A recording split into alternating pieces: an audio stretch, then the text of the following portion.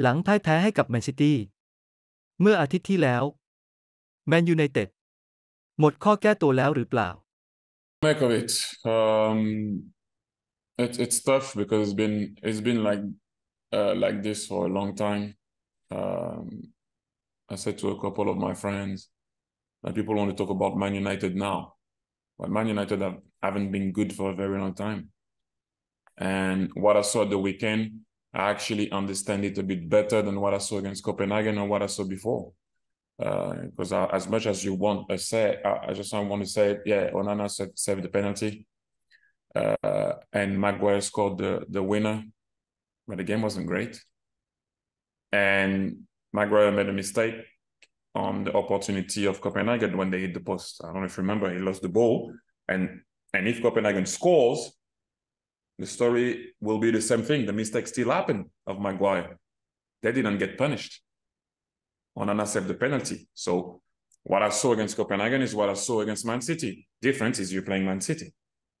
So Man City made it 3-0 when it could have been way more, by the way. So you can talk about what's happening outside of the field, but ultimately there is something that's happening. It's the field. And I can compare what's happening to Man United to what happened to Arsenal not that long ago. 2 years ago, 2.5 years ago, the fans were vocal. People wanted change.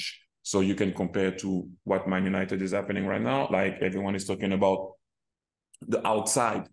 But Mikel Arteta managed to, with the noise on the outside, to deliver something on the field. So I don't think that is an excuse to talk about what's happening on the outside when you have to play football. And by the way, Man United is one of the teams along Arsenal, along Chelsea, and along Man City that has spent the most money.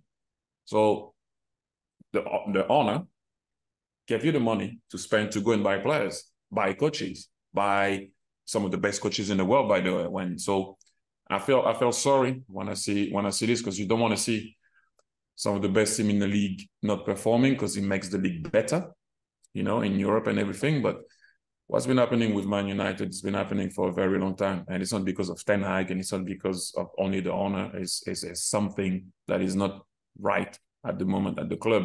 And only people that are at the club can tell you what's wrong. All I can say is on the field at the minute, it's a bit tough. You can see that, they are struggling. And Man City, being Man City, did highlight that a bit more than other teams.